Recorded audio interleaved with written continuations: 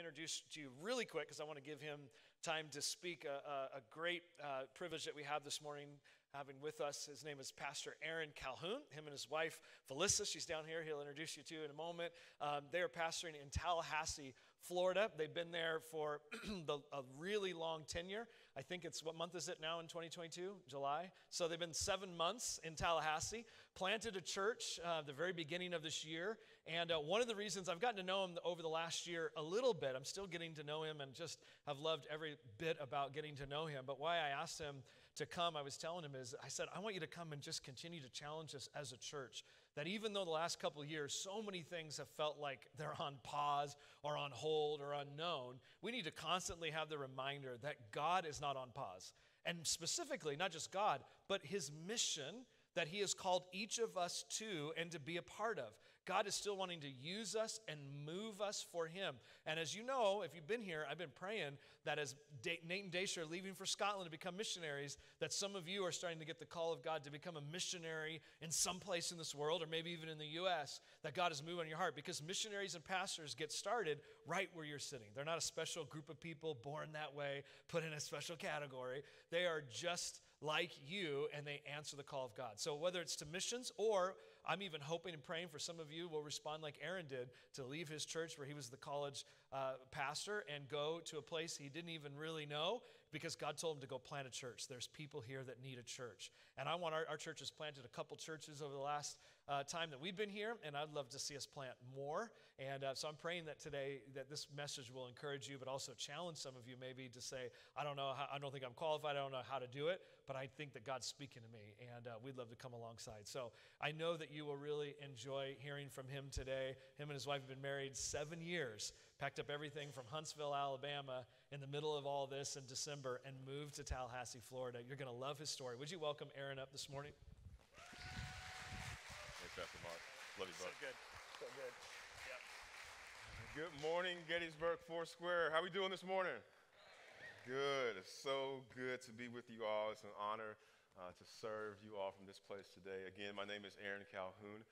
My wife, Felissa, and I, we have been married for 7 years, and we have taken a step of faith to leave Huntsville, Alabama, and to move to Tallahassee, Florida, church plant, known as Adventure Foursquare Church in Tallahassee, Florida. So we are so honored to be here with you all today.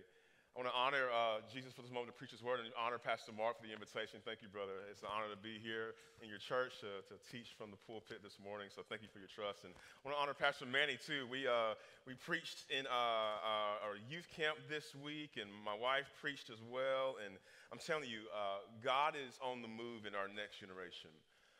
In Christiansburg this week, there were many salvations, many Holy Spirit baptisms, and God saved a lot of students from suicidal thoughts this week. So can we give God praise? He is on the move in the next generation. He's moving powerfully. So let's get to the Word of God this morning, church family. Let's go to the Old Testament in 2 Samuel, chapter 23, and we're going to read verses 20 through 23. 2 Samuel chapter 23, 20 through 23. I want to welcome those watching online as well. Glad that y'all can join in and experience God's word and God's presence together. So God's word says this: Benaiah, son of Jehoiada, was the son of a brave man from Kabzeel, a man of many exploits. Benaiah killed 2 sons of Ariel of Moab, and he went down into a pit on a snowy day and killed a lion. He also killed an Egyptian, an impressive man. Even though the Egyptian had a spear in his hand, Benaiah went down to him with a staff, snatched the spear out of the Egyptian's hand, and then killed him with his own spear. Verse 22 says this: These were the exploits of Benaiah, son of Jehoiada, who had a reputation among the 3 warriors. He was the most honored of the 30. But he did not become one of the 3. David put him in charge of his bodyguard. Let's pray together. God, we come to your word humble and ready and expectant to hear from you. So come, Holy Spirit, come. Make the most of Jesus in our time together. Father, would you help us see your gospel in this Old Testament text today, and that we would see your heart to transform us and even transform us through your heart to send us on your mission. So, Father, I pray that you would speak clearly to us today, transform us, make us more like Christ, change the way we think about mission. Help us follow you, Jesus, with all of our heart, soul, mind, and strength. We give you glory today in this time together. In Jesus' name, amen. So, just all transparency, I was really tempted to just preach what I preached at youth camp this week. But as I was praying and preparing for this moment, the Holy Spirit wants to give fresh bread today. So there's no leftovers today. I believe God has a fresh word from the Holy Spirit for us today in this moment. And so if you're taking notes today, I want you to write down this title I believe God is inviting us into when it comes to joining him in his mission. Get in the pit. Say that with me. Say, get in the pit. Get in the pit. Have you ever known someone who was amazingly yet weirdly courageous and bold to do something downright dangerous for their well-being? My grandfather, his name was James, he was a surveyor in Tuskegee, Alabama. And he was one of the first African-American surveyors in that area. And so what he would have to do, he would have to go survey the land to pave out pathways and roads and byways and interstates for cars to drive on in that time. And so my grandfather, he would go out into wooded areas and he would have to cut down shrubs, knock down trees to really pave a path so that he could do his work and survey the land, get the right measurements so that we could have, the right measured roads for cars to travel on. My grandfather had two sons, my father, Kelvin, and then my uncle, Kenny. And he would invite Kelvin and Kenny with him into these wooded areas. And they would have tools. They would have sharp items to chop down trees and get the land ready to be surveyed. But part of that process is that they would come across some interesting wildlife in Tuskegee and the Montgomery area of Alabama. And when I say wildlife, I mean poisonous snakes, like rattlesnakes. And they would come across these rattlesnakes quite often. And so they would have to kill these rattlesnakes and go into certain pits of the wooded area to take them out. Now, my grandfather loved the outdoors. I'm kind of cool with the outdoors, but low-key, I hate snakes. I am not as bold as my grandfather when it comes to snakes. Now, I am the oldest of 11 siblings, and my younger biological sister named Rachel, she hates the outdoors. She would have not survived at camp, Pastor Manny. She would not have survived, man. She does not like to be outside. But there was a moment when I was about 16 years old, and I was taking out the trash outside to the little trash bin, and I'm about to put the trash bag in the trash canister, and I see this long, thick, black snake with stripes on it. And I am extremely afraid in that moment. I do not like snakes. I'm like, oh my gosh, there's a snake. And my little brother, whose name is David, he comes out. He's like, dude, that's a snake. That is so cool. I'm like, that's not cool, bro. What are you talking about? Out of nowhere, my little sister comes outside the screen door. And she comes and looks at the snake. And she's calm. She's collected. She's not scared. She gently goes back into the house, goes down to the basement. She comes out with a shovel, comes back to where the snake were, and me and David are scared, and she bends down, picks up the snake by its tail, walks to the pavement street by our road, puts the snake on the road, and killed the snake. Who are you and what have you done with my little sister? That was incredibly brave of her to take out that snake. And I was shocked at her courageous attitude and actions to get in this scary moment, this pit of this snake, and go kill it. And I find out that my sister was watching Discovery Channel that week, and they were talking about snakes. And she discovered that some snakes are actually harmless.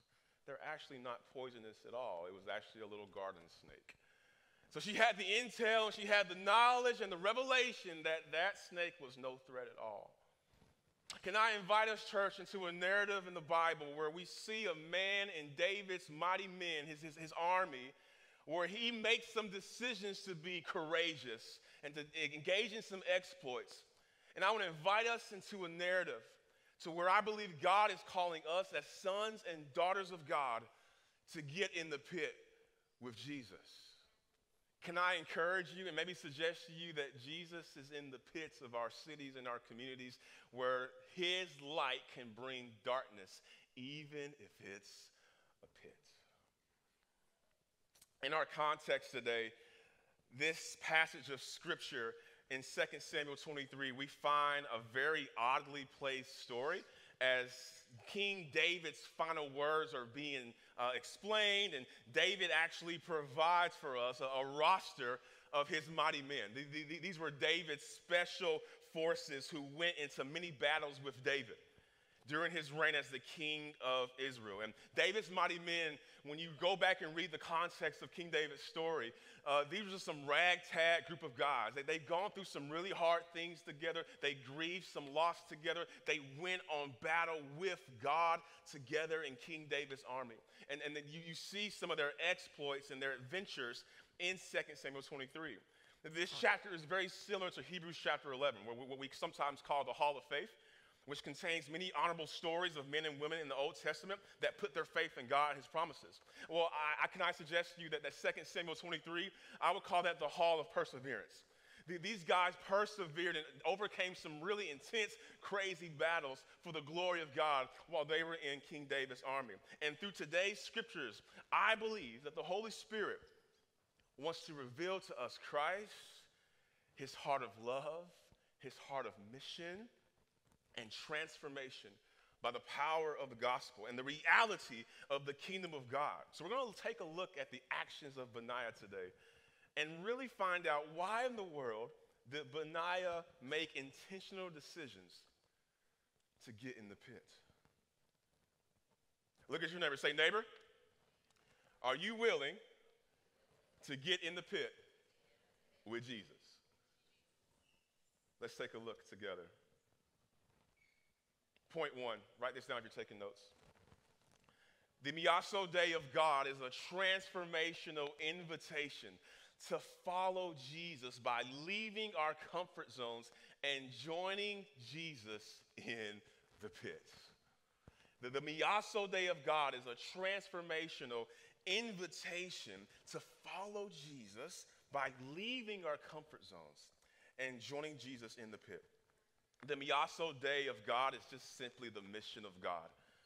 We serve a sending God. We serve a missional God who is focused on saving and redeeming us, lost, broken humanity from our sin, from death, and eternal destruction. This holy missional aspect of who God is comes from his deep, self-giving, agapeo love, that unconditional love. Because listen, God sent Jesus into our pit of sin, of brokenness. And so if God, who is a sending God, sent Jesus for us, doesn't that make us a sent people as his sons and daughters that he is now sending us to? Because he's also sent the third person of the Trinity, the Holy Spirit, to baptize us and empower us with the strength of heaven to go into the pits of earth and bring the whole gospel. Because there are people in pits, if you will, in our families, in our communities, in our cities, in our regions. They need the gospel too. They need to know this healing power of Jesus. They need to know that we are willing to leave our comfort zones the same way that Jesus left the ultimate comfort of heaven to come into our pits and save us from our sin. We are a sent people because we serve a sending God. So if we look at our text in 2 Samuel chapter 23, verse 20a, the word says this: Benaiah, son of Jehoiada, was the son of a brave man from Kabzeel, a man of many exploits or adventures. Benaiah killed 2 sons of Ariel of Moab. Now, this is a powerful, early prophetic gospel parallel right here. Benaiah's story and introduction here in the narrative of God's mission, or the Miyaso Day, but Benaiah is introduced as the son of a brave man from Kabzeel. Now in the Hebrew, Benaiah's name means Yahweh builds up, or God builds up. And Jehoiada, which was Benaiah's dad, his name in the Hebrew originally means Yahweh knows, or God knows. Now, it's interesting when the Bible gives us details and we begin to actually dig in to see what is actually being said. When you check out the city's name, Kabzia was a remote city in the Judah area. The city's name in the original Hebrew means God gathers. So check this out. The city he's from is about God gathering. His daddy named him God builds up. And his father's name means God knows. Can I suggest to you that God knows who needs him in their pits, in their struggles, in their hard places, and God wants to send us, his transformed disciples, to them in their pits because he knows and he wants to build them up. He knows what they need, and God wants to gather them home. And the way God does it is that he invites us into his mission, to join him in what he's already doing in our cities, our families, our communities, and say, hey, come join me in my power. Come join me in my love, and let's go rescue some people from some pits because they need my love too.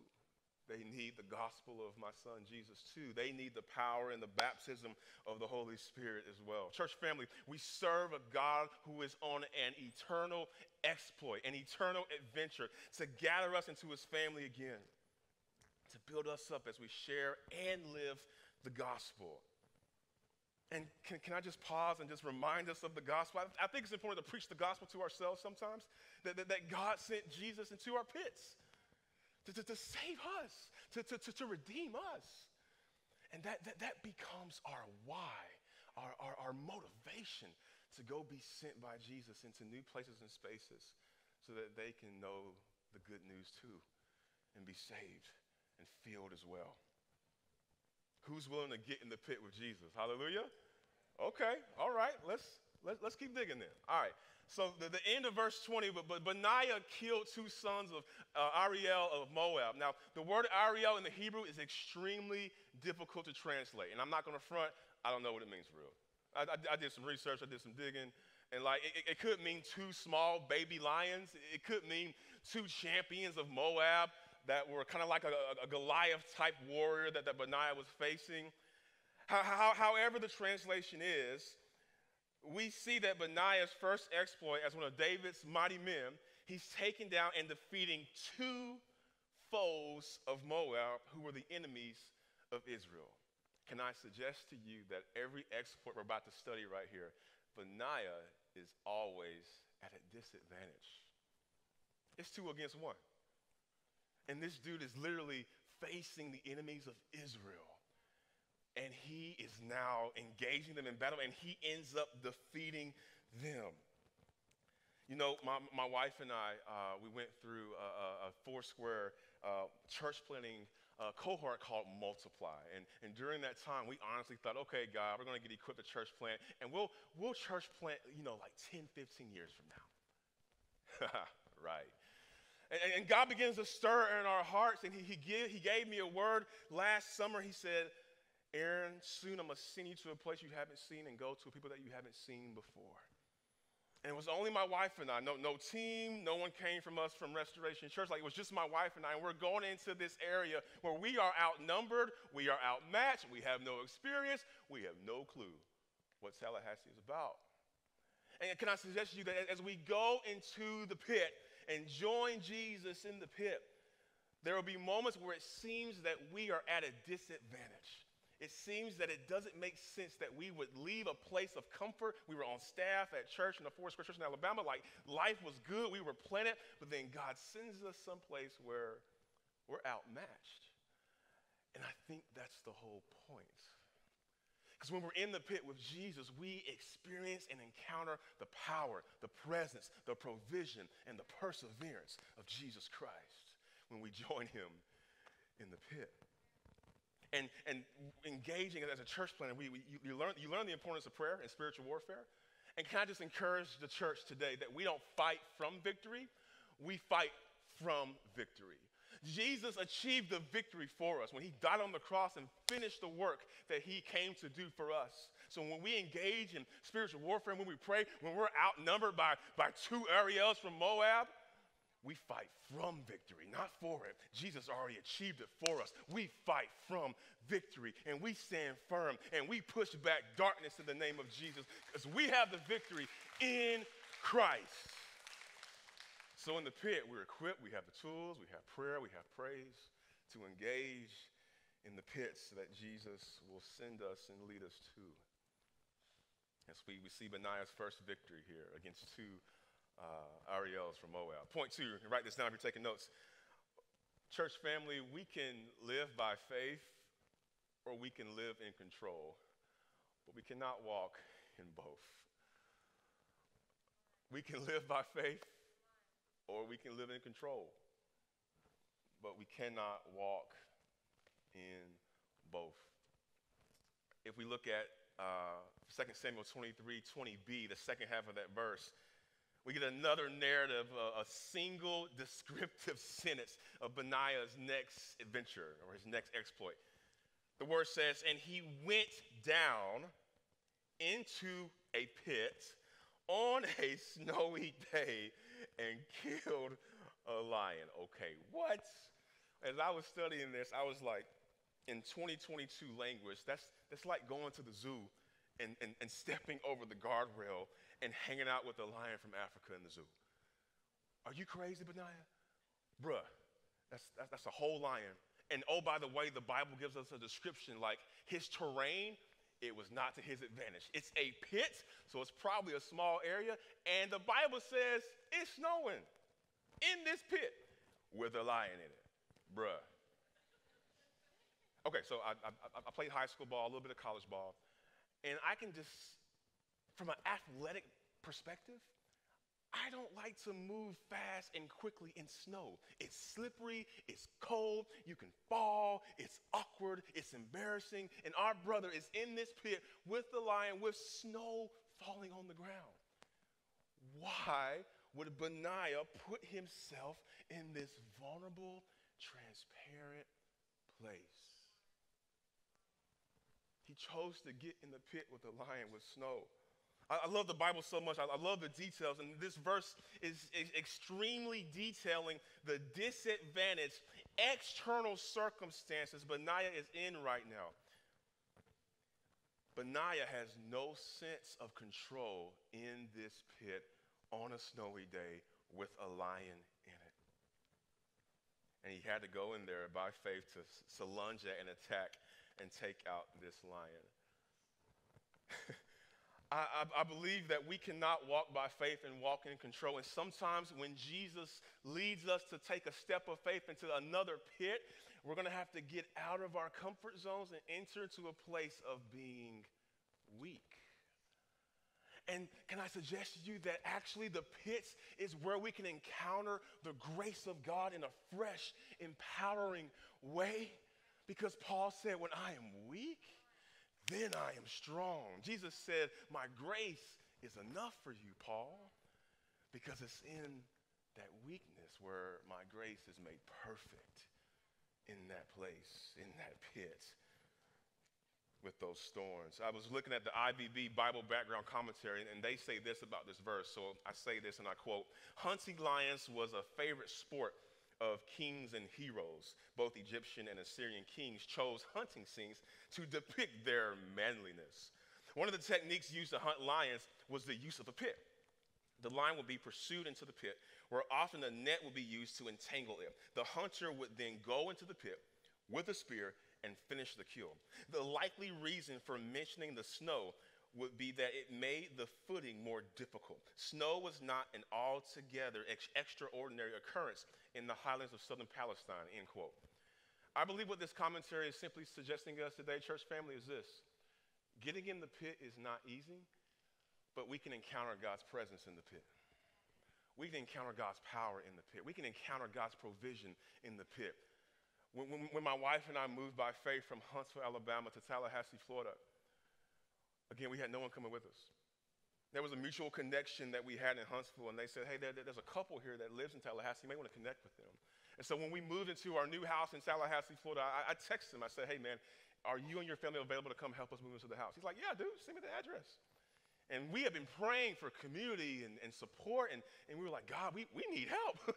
we're going into this new city with no clue and no people, no friend circles. And so the guy texted me back. He said, yeah, man, text me your address. And so I texted him our address. He said, bro, we're neighbors. I'm like, what? Where's your house, man? He said, dude, we're 7 houses down from y'all. I'm telling you, when we follow Jesus into the hard places and spaces, he shows up. Because the gospel needs to be communicated and demonstrated in the pit. I didn't share this first service, but I think the Holy Spirit's leading me to share this too. We had another mutual connection from Huntsville to Tallahassee. And he said, hey, you need to connect with this pastor when you get in town. So we did. His name was Pastor Joel. And I met with Joel for lunch. We talked, began to build a relationship. And he asked me, Aaron, what have you been praying about? And that morning in my prayer journal, I said, God, I would love for Valissa and I to meet the mayor of Tallahassee so we can build a relationship with him, find out what the needs are in the community so we can love our city, begin to be present and just serve. He said, dude, the mayor's like my best friend. We went to school together. I'll contact him. The next week, the mayor of Tallahassee emailed Valissa and I and said, hey, I hear you're new church planners in the city. Come meet with me and let's connect. We meet with him, we talk, we share, and he let us pray for him. And he began to point us in directions to begin to consider how we can begin to serve in the city. Can I suggest to you that God is faithful in the pit? For the sake of the gospel and the advancing of God's kingdom. Point 3. God sent Jesus into our pit of brokenness. Will we trust Jesus to send us into heartbroken places for the sake of the gospel, the Great Commission, and advancing God's kingdom? Will we let Jesus send us into those difficult places for the sake of someone else receiving the gospel? You know, when you look at the next verse, 2 Samuel 23, verse 21, the word of God says this, Benaiah, he also killed an Egyptian, an impressive man. Even though the Egyptian had a spear in his hand, Benaiah went down to him with a staff, snatched the spear out of the Egyptian's hand, and then killed him with his own spear. Benaiah's next exploit was defeating a ferocious Egyptian warrior with his own weapon, coming at him with basically a walking stick. Like, this whole verse is like a martial arts movie. You know what I'm saying? Like, the hero is under-equipped. He doesn't have the right weapons, and yet he's able to overcome an enemy who has an entire arsenal to take him out. I believe that as Jesus sends us into pits, we need to ask ourselves a very important question.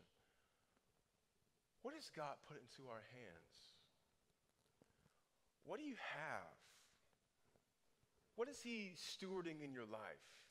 What gifting has he put in you? What passions, what stirrings has God deposited into you? Because if we're going to be sent by Jesus into our brokenness and into our pits, we've got to trust Jesus to send us into hard places. But he does not send us unequipped. He sends us with what he has put into our hands. And Benaiah came at this Egyptian with a walking stick and was able to wring away and wrestle away this dude's spear and killed him with his own spear.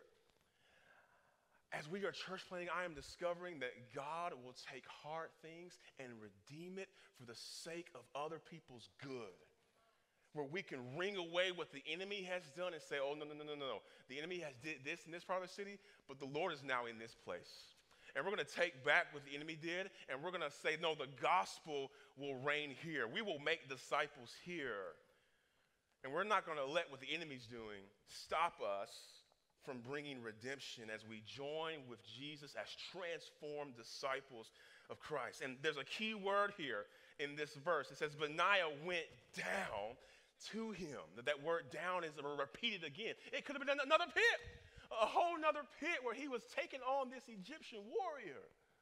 He was willingly going to hard places for the sake of winning the battle to the glory of God.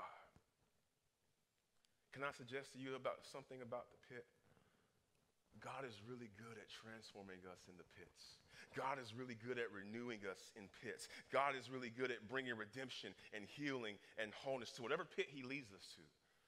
I look at y'all's facility and I hear the stories from Manny and Mark about what God's done here. It's a gospel provision here, but it may have been a pit before. And God sent people here to start a church plant here. What does God want to send you to? Maybe your neighbors. Maybe someone at your job. Maybe some of you, it's international missions or local missions or regional missions. Maybe God's stirring church planting in some of you, where God is bringing people and places to your mind that you know need the gospel. And we can overcome obstacles because we have been made overcomers in Christ. We can experience God's presence, God's promise, God's power, God's provision, and God's perseverance in the pit. Why? Because when we join Jesus by faith, he propels us into his mission. And I feel the need to say this. God will shape us as he sends us. He will shape us into the image of Christ while we're on mission. I can attest to that. God has been transforming my wife and I's marriage as we are making disciples of new people in Tallahassee.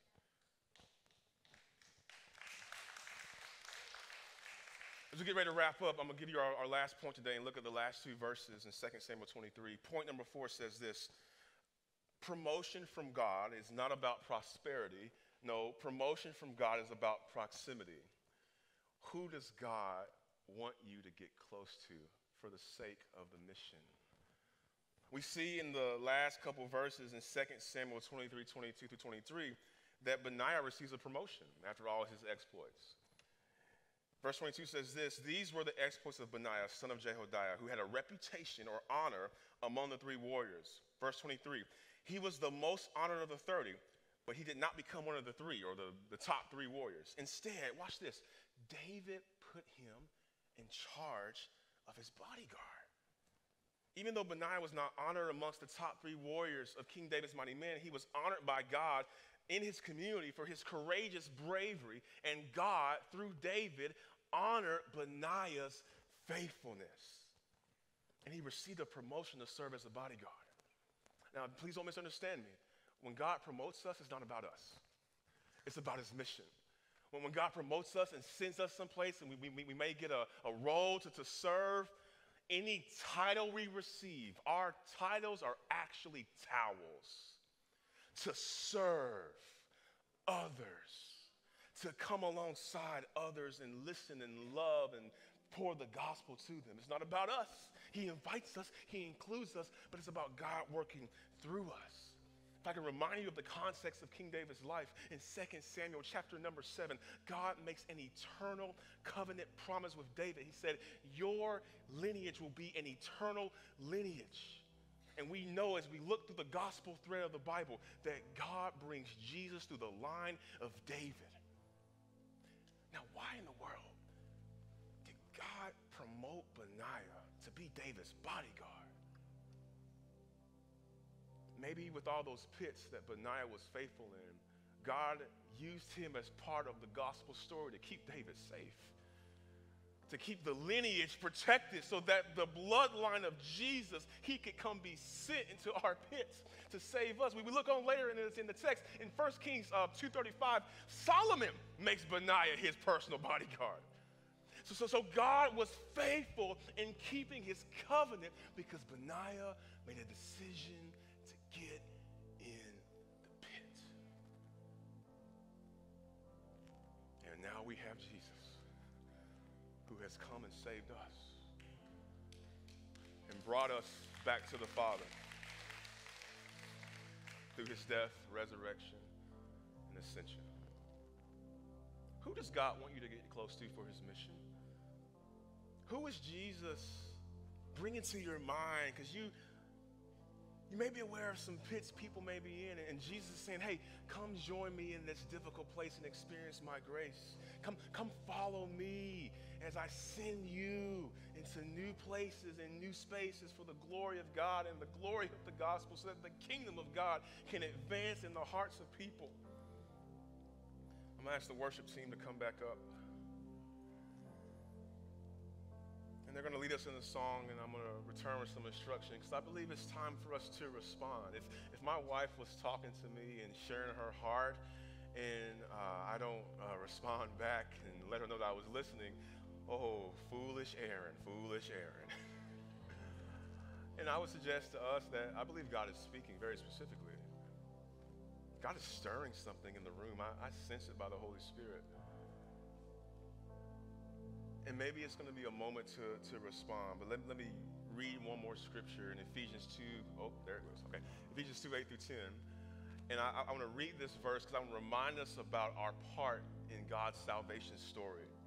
Ephesians 2, 8 through 10, CSB says this: "For you are saved by grace through faith. And this is not from yourselves, it is God's gift, not from works, so that no one can boast. For we are God's workmanship," or his masterpiece, "created in Christ Jesus for good works, which," watch this, "God prepared ahead of time for us to do." That word masterpiece or workmanship in the Greek means poema. We are God's poem. He is writing his gospel story in us to transform us and through us for the good works he has planned for us to join him in. And those good works, some of them are in some pits. Will we be willing to follow Jesus and get in the pit with him? Because Jesus saved us from sin and for good works.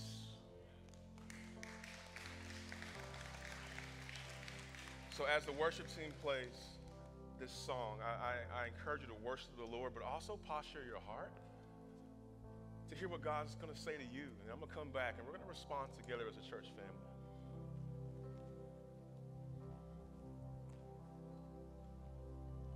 Would you stand with me as you respond in singing?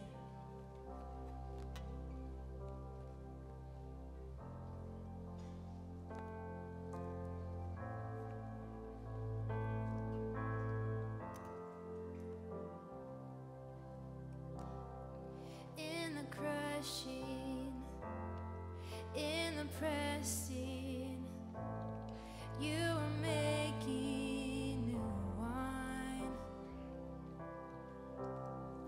In the soil I now surrender. You are breaking new ground. Sing, so I yield.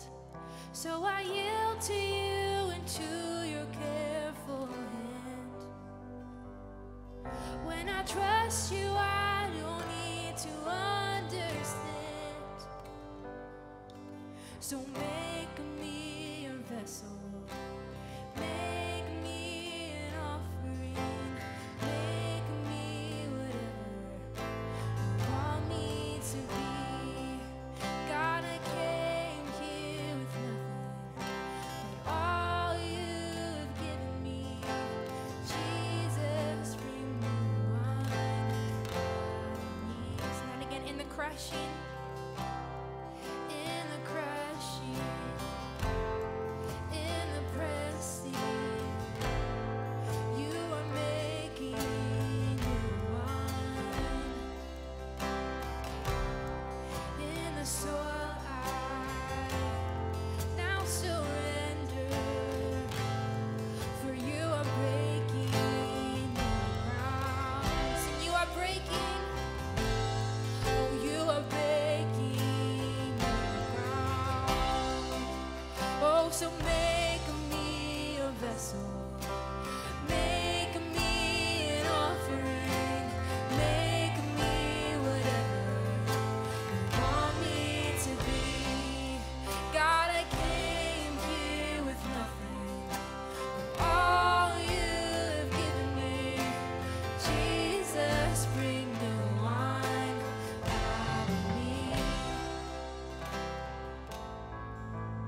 Yeah, as we're praying and singing this by faith for new wine to be brought out of us, maybe some of us, or maybe all of us, need to be reminded of God's love again.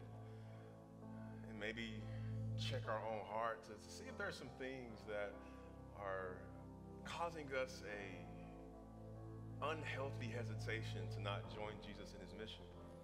Because it's God's love and patience and kindness towards us that actually causes our heart to come to a place of repentance.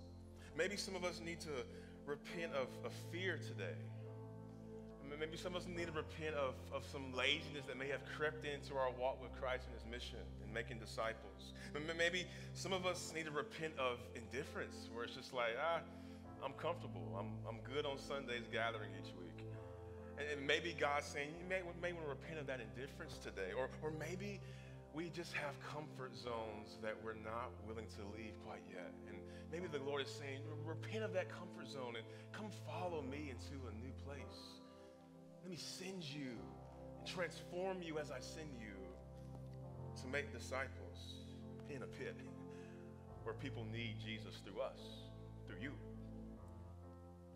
And as I'm praying, as I pray and just guide us into this time of repenting, I'm going to also invite those of you where God may be stirring in you just a heart to say, you know what, Holy Spirit, I want to walk in holy boldness and courageous love to get in the pit with Jesus. For some of you, God may be stirring missions locally, regionally, or maybe internationally. Some of you, you're going to be sent to your workplace to start talking to people that God brings to your mind and brings to your attention, to begin to build a relationship and start sharing the gospel practically with your life and your words. Or maybe, like Melissa and I, God is stirring in here some church planners to go and make disciples of Jesus in new places and spaces. I didn't write this down in my notes, but I think this is from the Spirit as well. Some of our older saints, maybe God is about to send you as spiritual parents, gospel mamas and gospel papas, to start discipling the next generation who needs you in this dark, crazy, broken world. They need your wisdom, they need your experience, and God will send you to the ones coming behind you. And if that's you in any of those things or something else, would you take a baby step of faith and just come down to the altar? I want to pray an impartation of holy boldness and courageous love for you and over you. So let's bow our heads as we begin to pray. And as I pray, just follow the Holy Spirit's leading and just come take a step of faith if that's you today. And maybe even those online, just put it in the chat, say, hey, that's me. I'm sure someone online is going to be praying for you as well. So God, we look to your gospel where you loved us while we were enemies to you, and you sent Jesus into our pit of sin, our pit of brokenness, our pit of being enemies to you. And you demonstrated your love for us by sending Christ to die for us so that we can be reconciled back to the Father. Thank you for that love, God. May that love compel us and motivate us to get in the pit with you, Jesus. We repent of laziness, maybe. We repent of indifference. We repent of just going through the motions as a casual Christian.